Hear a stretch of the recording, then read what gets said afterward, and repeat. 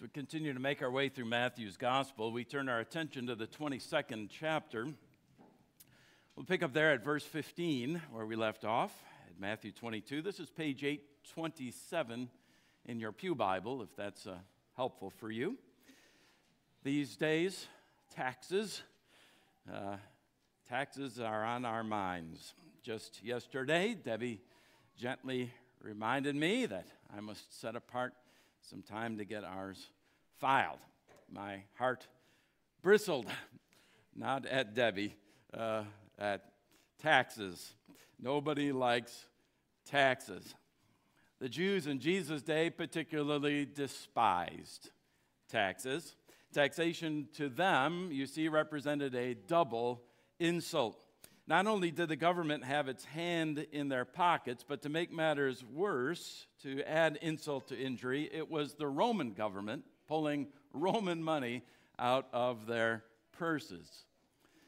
The so-called poll tax, which is widely believed to have been at the center of this conversation that we're about to read, the annual requirement that each and every person pay a single denarius, about a day's wages for the typical laborer, just for the privilege of breathing the air, was just one more bitter reminder of Rome's yoke on their necks.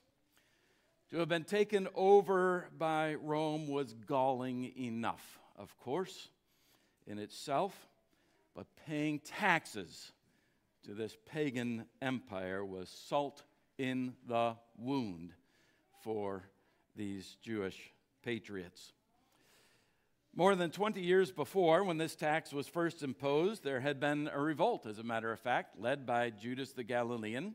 He accused his countrymen of being cowards for paying the tribute to Rome. Well, you know what happens to such people as that. It was that rebellion was quickly stamped out by Rome, but not forgotten. So this potentially explosive conversation that the Pharisee spies, that is, take up with Jesus, is putting them right on the edge, in a sense, isn't it, of danger. It's the first of three conversations in a row that we will encounter in this chapter, the Lord willing. The first today with the Pharisees, and then later with the Sadducees, and followed by the scribes, the experts in the law. Let's pray.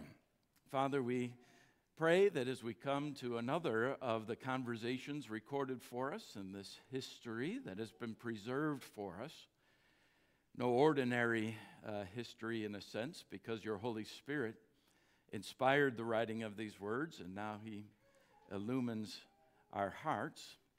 We pray for exactly that the Spirit will grant us insight, wisdom, understanding, that our hearts may be molded and shaped more and more into Christ's image, so that our lives and our actions may certainly follow.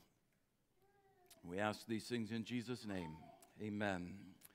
Matthew 22, picking up at verse 15. Then the Pharisees went and plotted how to entangle him in his words.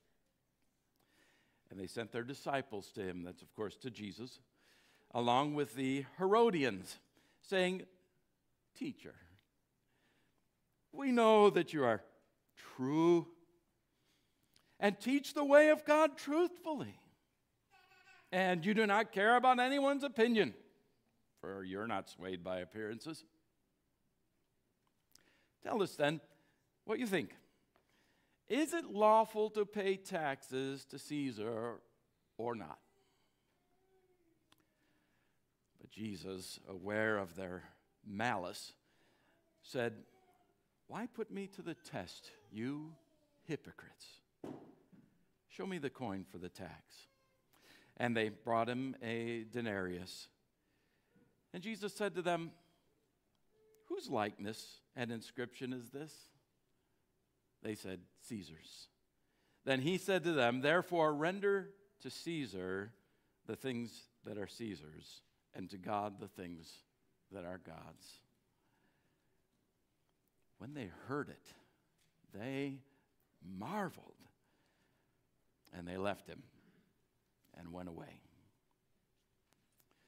My, how these Jewish clerics and elders and their toadies tried hard to trap Jesus with their trick questions, didn't they? And my, how Jesus turned the tables on them again and again and again, as we've seen. They would have liked simply, of course, to arrest Jesus on the spot. But rightfully, they were afraid of the people. Many of the people hung on Jesus' words, you see, and arresting him might result in a riot. Who knows where and how far such a riot would go, but it was entirely possible, even likely, that in that case, Rome would respond to a riot in Jerusalem by intervening and in the process removing these Jewish leaders' privileges altogether. And they couldn't possibly risk that. But neither could they tolerate Jesus' authority with the people, and particularly, especially the diminishment of their own as Jesus grew. They couldn't arrest Jesus because it was too risky. But there was someone who could. Rome. So, as religious leaders descend to the level of espionage, they send spies in the hopes of tricking Jesus into committing a crime against Rome so that the Gentiles can do their dirty work for them. I say spies because while Matthew tells us it was their disciples that the Pharisees sent, Luke calls them spies who pretended to be sincere. We also have here in the mix the Herodians. The Herodians consist of or make up a Jewish sect sincerely friendly to King Herod the Great and to his dynasty. We've studied that dynasty before here in this house, in fact, just recently. The ironic thing about their schmoozing, about their attempt at flattery so as to throw Jesus off his guard, is that they couldn't have been more accurate. They couldn't have spoken more truly in their description of the divine rabbi. Teacher, we know that you are true and teach the word of God truthfully and do not care about anyone's opinion, for you are not swayed by appearances. Well, they were exactly right. And they're about to be astounded by just how right they are. Tell us then, they go on, what do you think? Is it lawful to pay taxes to Caesar or not? And you can see what they're after, can't you?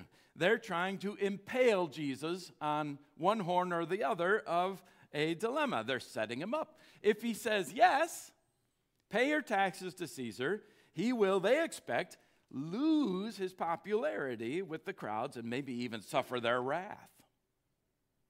On the other hand, if he says no, don't pay the taxes, now he's guilty of subverting the state, and Rome steps in. Turns out that this is exactly the accusation, by the way, that they will make against Jesus. One of the accusations, anyway, that they alleged to Pilate. Remember that Jesus had told them not to pay tribute to Rome? Well, nothing could be further from the truth. Quite the opposite. Jesus responds brilliantly, as always, to their craftiness and silences them in the process. Render to Caesar the things that are Caesar's, and to God the things that are God's. It was not just a clever rejoinder. In just two simple clauses, Jesus has summed up succinctly and universally the Christian's entire relationship to the state at all times and in all places. What has always been true for Christians is that we live with our feet in two kingdoms, the earthly kingdom and the heavenly one. As people in whom the Holy Spirit lives, as he does in us, we have dual citizenship. We do. We're all citizens, all of us here in this room right now, everyone in the hearing of my voice is a citizen of one earthly nation or another. most of us, I dare say, of the United States of America, but we are also, and even more, citizens of the kingdom of God. There was a day in our nation when it was easy for Christians to forget that, to forget our dual citizenship. To be an American at one time seemed almost synonymous with being a citizen of heaven. So friendly was our civil authority, our government, to biblical truth. America had even at one time been described as a Christian nation. Today it's becoming entirely clear that it's simply not so. The storm clouds are gathering for us, for the church in our land, whose leadership is becoming increasingly antagonistic to the Christian faith. Not to put too fine a point on it, to Christians. In fact, the state is becoming more and more a sinister force, even an outright enemy of our faith. Our civil leaders now not only tolerate, but outright promote ungodliness, such as gambling and abortion and all manners of indecency, putting Christians in an increasingly difficult spot. Some Christians have even begun to ask the question, is it right? Is it moral? Is it obedient to God to pay my taxes? To pay taxes? In fact, no small coincidence, I had a Christian just ask me this a couple days ago. Jesus answers those questions, all of them, with a resounding yes. Yes, it is right. It is moral. It is obedient to God to pay your taxes. In fact, it's required of you to pay your taxes. All of them. Even to a government such as ours that is rapidly becoming more and more antithetical, even hostile to the Christian faith and ethic. We must continue to render unto Caesar what is Caesar's.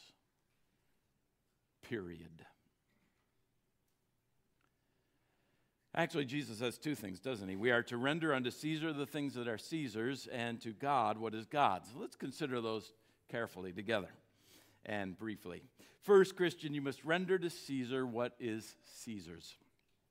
When the Pharisees' disciples in the crowd, these spies, come and ask Jesus about the propriety of paying taxes, tribute to Caesar, Jesus asked for a coin. He asked for a denarius. Apparently, Jesus doesn't even have one himself, so he has to ask the crowd. You might say that Jesus coined the phrase, "Show me the money." But anyway, the denarius is provided, and Jesus points to the likeness of on the coin, and it is, of course, Caesar's, and this was one way in which a conquering nation exercises its authority over the conquered, over the servant defeated nation, by making its currency the currency of the conquered. Imagine walking into Walmart down here, walking to the cashier's station at Walmart and opening your wallet and pulling out yen or rubles to pay for your groceries, and you start to get some idea of what the Jews are experiencing, having to carry Roman money primarily. The Roman denarius was in those days a silver coin. It bore on one side the bust of Tiberius and an inscription in abbreviated form, Tiberius Caesar Augustus, son of the divine Augustus. And on the other side, an image of Tiberius' mother, Livia, and the inscription, Pontifex Maximus, High Priest. So the coins are an affront to the religious sensibilities of the Jews for two reasons. They bore a graven image and ascribed to that image divine status. Even the very currency of Rome itself was the very embodiment of Roman idolatry, you see. And the very sight of a Roman denarius was the reminder of the objectionable things, the taxes paid by the Jews to Rome were funding. Yet Jesus says in no uncertain terms, perfectly clearly, pay the Roman tax. Rome was the occupying power. It was the state, and to the state, taxes must be paid. Jesus paid his taxes, and he tells us to do the same. Right now, our coins happen to bear the inscription, "In God we trust."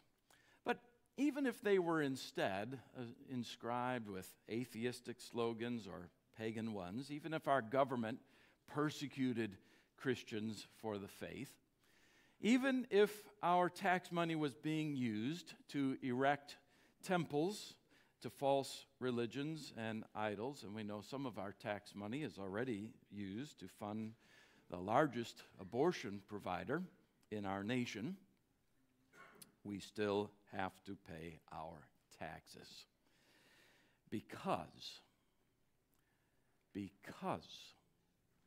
we are followers of Jesus Christ, who said, "Render unto Caesar." Now look, part of the taxes that Jesus paid were used to fund the construction of pagan temples around the empire. They were used to pay, and here's something to think about. A portion of the taxes that Jesus paid went into the paychecks of the Roman soldiers who nailed him to the cross, who beat him, flogged him, and killed him, were paid by Jesus' own taxes. I think about the Apostle Paul, who taught the same thing. Romans 13, he commanded that taxes be paid to the civil authority because, as he puts it, they are ministers of God. This is the very same government that had already imprisoned Paul, had more than once put for his work as an apostle of Jesus Christ, had persecuted him. Paul goes on to say that we're not only to render taxes, but we are to render respect. Let that sink in. Respect, and if that weren't enough, honor to our civil authorities. And here's the reason. God himself has put them in place. Peter agrees. Fear God, honor the emperor. Honor the emperor? Honor the emperor, Peter? Who was the emperor at the time Peter wrote? Nero. Nero, who dragged Christians to their death behind his chariot. Nero, who burned Christians as living torches in his garden. Honor him, the scripture says. What an extraordinary obedience Christians are to render our civil authority under the commandment, render unto Caesar. We have the opportunity, my brothers and sisters, to put this piece of obedience at work in our own lives today. God puts leaders into office. God is the one who has given us the leaders that we have in Washington.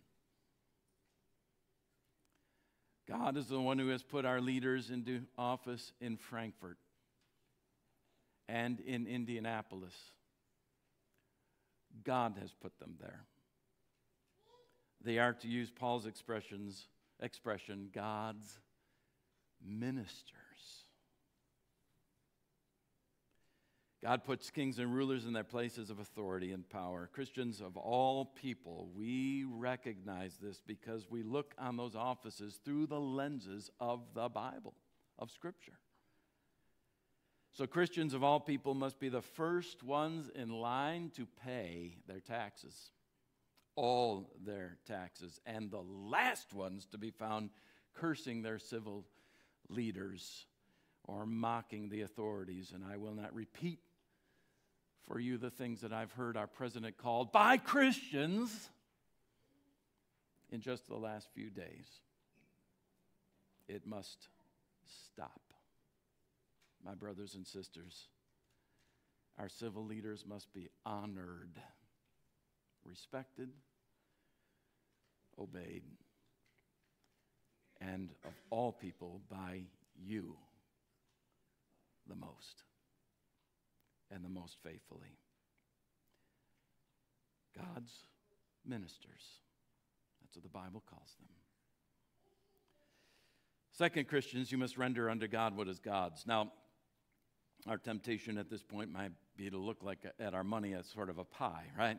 Okay, Caesar gets this slice in the form of our taxes, and God gets this part in the form of the tithe. And in a sense, that's true. Just as refusing to pay taxes to the government is a sin for us, so withholding your tithe is disobedience to God. God calls it, in fact, robbery when we do not bring the whole tithe into his storehouse. And I don't know about you, but I don't want to be found robbing God. That is a bad place to be. But Jesus said, render unto God what is God's. And he was saying much more than a slice of pie. So much more. Step back with me now and ask this simple question. What is God's? What belongs to God? What is God's? What portion of your money? What parts of your body? What hours of your day? What thoughts of your mind? What resources at your disposal belong to God? Well, I hope you're saying all of it, yes. All of it, every bit of it, every cent belongs to him. Every square inch of your body belongs, carefully knitted together by him as God did in your mother's womb. Every square inch of your body belongs to him. Every thought of your heart, known completely by him, belongs to him. All your affections, all your loyalties, all your obedience, all your loves. So how do we render to God what is God's? Well, it's quite simple, actually, by giving it all to him, by handling and stewarding it all in ways that are obedient to him. So look at how the first part of Jesus' words really swallow up the second. Even paying your taxes to Caesar, to your government, is rendering to God what is God's, isn't it? We pay our taxes because we're obedient to Jesus. That's why we pay our taxes. To send your rightful tax payment to the Internal Revenue Service at the right time every year, or as some of us have to do 4 times a year, is to render to God what is God's, because your government is established as God's minister to you. Now, this also throws some light on just how far a Christian may go in his loyalty to the state, doesn't it? When Peter wrote, "Fear God, honor the king," God came first for a reason. One honors the king or gives to Caesar respect and honor and taxes only insofar as one can do so in loyalty to God. And so the disciples, when commanded, for example, to cease and desist from the work Jesus called them to do, would later tell the authorities, we must obey God rather than men. Still, the obligations that we owe to God and those we owe to the state are never to be set over against one another as if they were incompatible. Both ordinarily, and ordinarily is everything except the really extraordinarily, ordinarily, we may maintain both at the same time, keeping the obligations we have to God and to the state. But there's something of an irony here too, isn't there? I already alluded to Peter's honor the emperor. That very emperor whom Christians were to honor, as I said before, he was burning them alive as amusement. in his gardens. And it has not been the only time that Christians have found themselves rendering honor and taxes to their very persecutors. You may remember the name of a 2nd century Christian, Justin. He was what we call an apologist for the Christian faith, not because he apologized for it, but rather because he wrote a defense of the Christian faith and of Christianity. Specifically, Justin addressed the accusations often made in his day that Christians were disloyal to the state. They had made bad citizens. But he argued that the very opposite was true, that in fact there were no more obedient, law-abiding, tax-paying, hard-working citizens in all the empire than Christians. And he was right. Nobody could be counted on to pay their taxes like Christians could. Rome needed more, not fewer Christians. But listen to this. It was not long afterward that Justin himself was dragged into a Roman court accused of being a Christian. His accuser was apparently a rival teacher of philosophy who was jealous of Justin's popularity and success. 6 other Christians, apparently disciples of Justin, appeared also with him in the dock. The judge was looking to find them guilty. Trials were often political affairs in those days. The judge commanded the accused to sacrifice to the gods of the state. And of course, they refused. The judge, who was well known as something of a bully, questioned Justin about his beliefs, but the contempt in the judge's voice made it perfectly clear that it was all just a show. When he could learn no more about the Christian's beliefs, he came right to the point. He asked each man in turn if he were a Christian, and each in turn acknowledged that he was. Some were children of Christian parents, had been raised in the Christian faith from their infancy. Others were converts in their adulthood. Most of, not all of them, had been taught by Justin. They were not all clever, but they were all faithful, and not one wavered. They were threatened with flogging. Let your imagination fly. And with execution. Jeering, the judge asked Justin if he thought he would ascend to heaven. I don't think so, Justin replied. I know, and I'm fully convinced of it.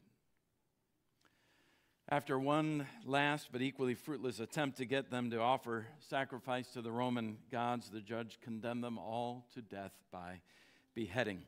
And so it was that Justin received the name by which we know him today, Justin Martyr. Justin shared at least this much in common with Jesus. Both loyally paid their taxes to the very government that murdered them. Both paid into a system that funded and promoted and enforced idolatry. Both found themselves on the bad side of the same governments, and both were put to death by those governments in part or in whole for refusing to worship anything or anyone but God. What's being required of us, dear flock, in Jesus' terse command to render to Caesar what is Caesar's and to God what is God's? What is it? Well, Jesus is requiring us to be both loyal citizens and faithful, willing martyrs. That's what Jesus is requiring of you. Faithful citizens of this nation, or whatever nation you're a member of, a citizen of, and faithful to the Lord, serving Him in this world. He's showing us what it means to be citizens of both kingdoms, the kingdoms of earth and the kingdom of heaven. faithful in earthly kingdoms precisely because we are faithful to heavens. Faithful to earthly kingdoms as the expression of our faithfulness to the heavenly kingdom. Obedient to the rulers of earth out of obedience to the ruler of heaven and earth. But if faced with the difficult choice, above all and in all, to the latter, to the King of Kings. That day may come, brothers and sisters, when it will come down to that. The signs of our times seem to indicate that it will come sooner rather than later. When at the end of the trial the judge threatened Justin, saying, "Unless you obey my commands, you will suffer tortures without mercy," Justin replied, "We desire nothing more than to suffer for our Lord Jesus Christ. For this gives us salvation and joy before his dreadful judgment seat, at which all the world must appear." Christians like Justin did, you must pay your taxes and do so honoring your government, and you must be ready, should it come down to it, to pay much, much more than your taxes, both for the very same reason, because you love God, you serve God, you wish to please God, and you wish to do all his holy will. So now, over the next month and a half or so, between now and April 18, tax day is the day after Easter this year. The Christian life will probably be for you a very ordinary kind of obedience. Even if you, like I, bristle the whole time you're filling out that 1040 and the 740 and the schedule A, B, C, D, X, Y, and Z. You will pay your taxes, even though you are being put in many cases, they are being put in many cases to some very silly and, let's just say it, wicked purposes. You will obey the laws of the state, even if they are seemingly senseless ones, because obedience to the state for you is as Paul put it in Philippians, how you work out your salvation with fear and trembling. It is the outworking of your devotion to God. But there may come that moment of truth. Let's be ready for it. When the state requires you or me to do what God forbids, or forbids you to do what God commands. When that moment comes, you will find that being a Christian is, as a matter of fact, anything but ordinary. Rendering to God what is God's is to give up anything and everything for the sake of Christ your Savior, because it is God above all and God in all. From paying your taxes to enduring tortures, from voting in the booth to dying on the gallows. It is God whom you obey. It is God whom you adore.